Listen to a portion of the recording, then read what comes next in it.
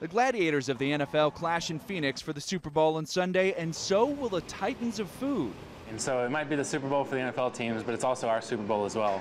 Pizza Hut says it will have 60,000 drivers ready to hit the road for deliveries. For the day, I mean, we'll probably do well over 2 million pizzas. Add a little cuisine geometry to the Super Bowl equation, and Pizza Hut expects to sell 47 football fields worth of sauce-laden pies on Super Bowl Sunday, sideline to sideline, end to end.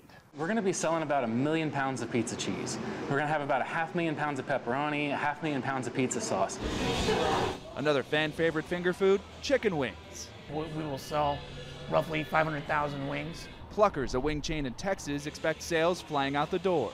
You're talking about pre-orders, reservations. I've got a line out the door for people picking up food. Analysts say the Super Bowl Sunday is like the food industry's Black Friday. Both pizza and wings are items that increase dramatically, so these are their days. These are the days they look for. But there's also a healthy surprise. And we'll have our big platter of vegetables that we prepare, crudité.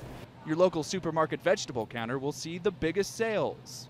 Well, that vegetable tray is an important part of the Super Bowl Sunday parties. In fact, roughage and roots have been on top for decades. That'll be the #1 food eaten in American homes on this Super Bowl Sunday. And the reason I know that, because it's been the #1 food eaten for the last 30 years. A raw respite from the fried, greasy goodness Americans love at game time.